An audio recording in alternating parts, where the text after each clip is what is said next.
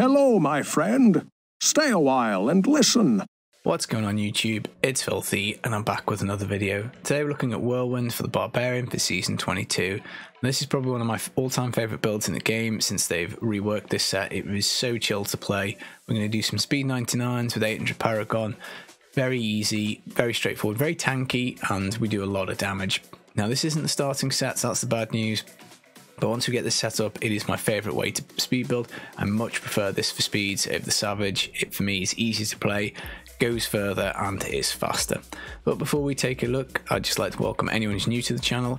Consider subscribing if you haven't already done so. We've got plenty more videos on the way. Thanks to everybody who's been supporting me on Twitch lately and also YouTube, comments, likes, it all means a lot. But yeah, if you've got any questions, come see me on Twitch and we'll go through it. But hopefully after this video it should be nice and straightforward.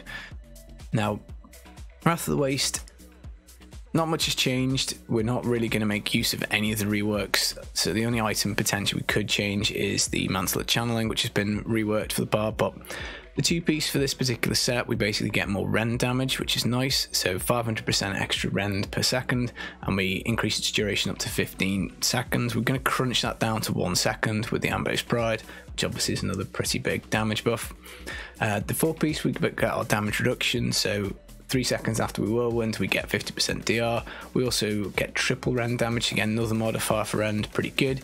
And in the 6-piece, we don't really care about Whirlwind damage at all, but we get 10,000% extra Rend damage. Now, with Ambos, Whirlwind applies Rend, so Rend is doing all the damage. So we want physical, because Rend is going to be a physical skill. We want Rend damage on our chest and Rend damage on our shoulders. We don't want Whirlwind damage, can't stress that enough.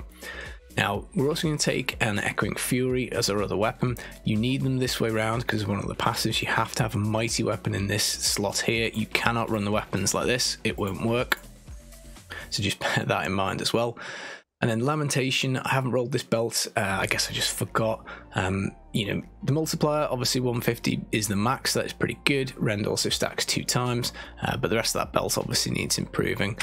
Now, other than that, guys, we're pretty much going to take some gems to damage. So we're going to have a Bane of the Trapped, we're going to have a Taeguk. So this one is up, pretty much always up. It's a close range build. We will be vortexing enemies towards us, which is nice. We're going to get more damage and toughness whenever we channel with the Taeguk, which is good. And then a Bane of the Powerful will obviously give us more damage once we pop that first elite. Now, the only thing that has really changed for this season is we now can work in Focus and Restraint. So no more COE, haven't bothered with that. But by all means, it is a potential addition. Now, we proc one part with the Furious Charge here, so that is nice because it also procs up Band of Might for 80% toughness. And then we proc the other one, obviously with the Whirlwind, so we generate, we spend, and it's a 50% modifier, 50% modifier. And that's one of the things that makes this nice and smooth because it's just consistent damage the whole way. Now, other than that, we're going to juice the absolute crap out of cooldown, so I've gone for the Reaver. So we get 1 second off one of these skills at random whenever we kill something. We vaporize loads of stuff, so loads of cooldown there. We also get 1 second off everything when we hit with Whirlwind. So provided we've got enemies, we've pretty much got perma Wrath of the Berserker uptime, which is nice. We also get really good uptime on our Ignore Pain, which is good. We've also always got Furious Charge if we want to zip around the map a little faster. We've always got access to Warcry. Now, COE, certainly, if you wanted to try and take out one of these cooldown items, you could do. You could maybe put a COE here and rely on the Reaver. That would get you some extra tiers. What I found, though, with the Angel Paragon is we are a little squishy, so you've got to bear that in mind. If you're wanting to go a little bit higher, you're probably going to have to maybe do something for the defense. Now, in terms of stats, you want cooldown, basically. So cooldown, you don't really want area damage for this because we're not going to actually press this button here. A manual Rend will benefit from area damage, so when you're pushing, you do want it, but for speed, you don't really want it. Damage percent's fine. We want physical on braces, physical on amulet if we can. Obviously, crits are just generally always useful, but Rend here, and then you should be pretty golden. Now, I think that covers all the items, so let's have a little look-see at the skills. Whirlwind Hurricane, this is because we want to suck stuff towards us because I'm lazy, so if we can vortex things in, then that's going to be great.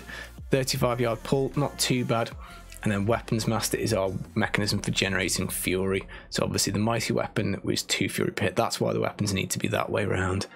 Now, if we do run dry, we can pop Warcry, so if you get lost, if you go the wrong way and you run out of Fury, you can just click this button and you get some more. This will also give us all res, so again helping up with the toughness. Again, we've got all res gems in our gear, as I'm sure you probably saw. Rend Bloodbath, this just deals the most damage. Obviously whatever rune we pick on this Rend will be applied. This one just hits like an absolute truck. Ignore Pain Bravado, this is really nice because if we do drop Wrath of the Berserker for whatever reason, again, let's say we've got lost, we've gone the wrong way, we do have another 50% damage reduction here and CC immunity, plus we can get 40% move speed whenever we pop this. It's again pretty nice. Wrath of the Berserker, Insanity, obviously Barb staple, move speed, increased damage, crit chance, attack speed, dodge chance, just, you know, it's going to be in every build basically. And Furious Charge, obviously this is here for damage reduction, but also to pop the one half of Bastion's Will. It also allows us to get around the map, and the way this works is we can get cooldown reduction when we hit stuff. So if we Furious Charge into something, it just means the Zodiac and Reaver are not working quite as hard. Now Rampage will give us strength per kill, so we stack up to 25% extra strength, so again more juice on this in terms of Paragon. Augments, this will do more work for you, which is nice. Nerves of Steel, this is helpful for the boss fight because the boss can be a little slow. It's also helpful if you get sucked into an explosion. I generally don't take this off my speed builds.